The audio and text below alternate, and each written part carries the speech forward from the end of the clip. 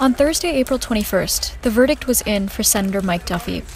Full acquittal by Ontario Court Justice Charles Vaillancourt on 31 charges related to fraud, breach of trust, and most significantly, bribery. I've been at this some 44 years, and I don't think I've ever been witness to such a resounding acquittal. I mean, there are near misses and close calls. Justice Vaillancourt made plain this was a resounding not guilty. And this wasn't just a technical acquittal after 3 years of the highest profile Senate expense scandal that gripped much of the nation's political attention. To many, the judge's ruling was the moral exoneration of Duffy's character, after having, quote, fallen victim to unclear Senate rules and the sinister tactics of the Prime Minister's office under that former Conservative PM. I told Mr. Duffy in February that he should be repaying expenses that I simply thought were not justifiable. I would say that Senator Duffy has been subjected for the last 2.5, 3 years to more public humiliation than probably any Canadian in history. It would appear that Justice Vaillancourt was of similar mind, establishing Duffy as, quote, a credible witness at the outset of court proceedings, taking apart the Crown's case piece by piece, stating that it had failed to prove Duffy's guilt beyond reasonable doubt, and dismissing charges related to questionable residency and travel claims, all in a 308-page ruling. Huffington Post's Althea Raj reports. And then he went through the three charges that relate to that famous $90,000 check.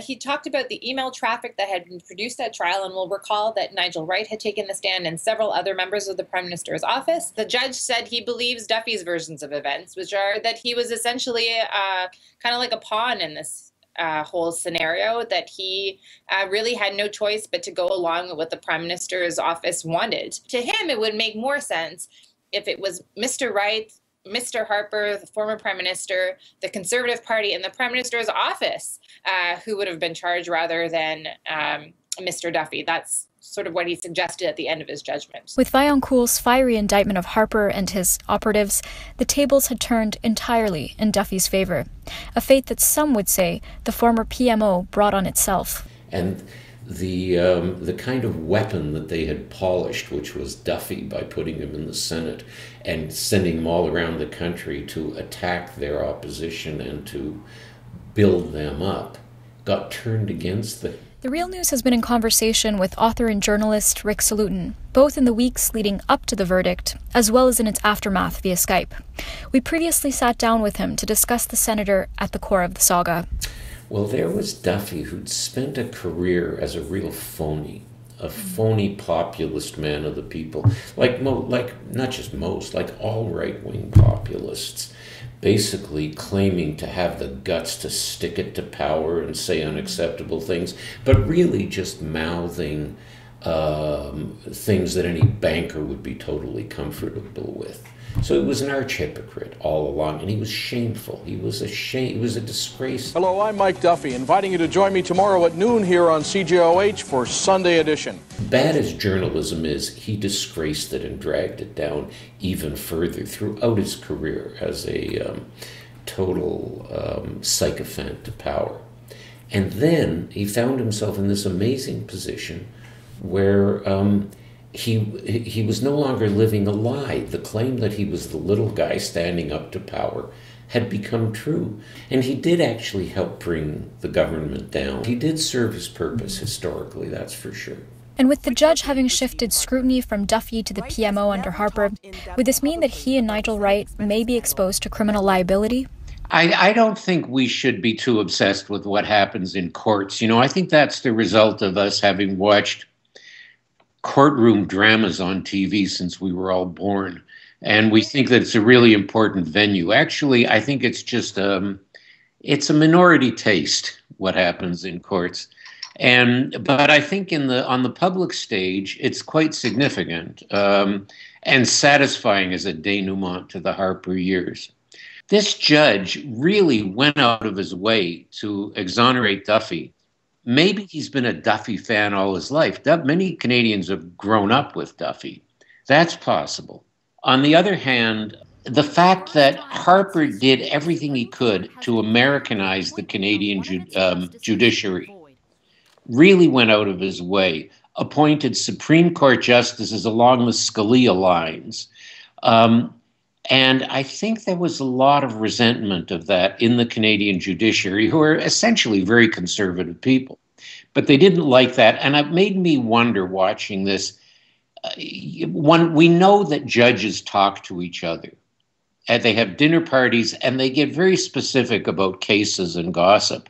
Who knows how much resentment there really was about what Harper was trying to do to the Canadian judicial system to make it like the American one, where it's been totally politicized. No matter where one stands with respect to Duffy's culpability, one thing has been clear from the very start, that the Duffy scandal has never been much about Duffy alone, or any of the individual senators in question.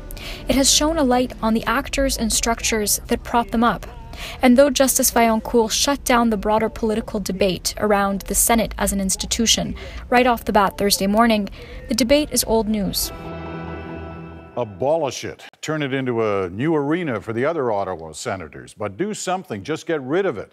The Senate. It's been another brutal week for the... We asked Rick what struck him about the Senate's inner workings in connection with the scandal of the past few years. Well, what's weird about the Senate in connection with,